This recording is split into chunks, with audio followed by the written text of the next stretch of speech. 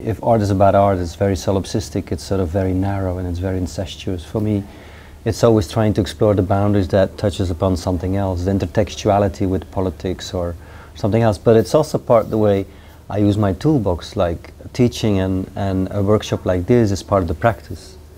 Because it's not like you make a film and then it's finished. It's exploring themes, and that's what.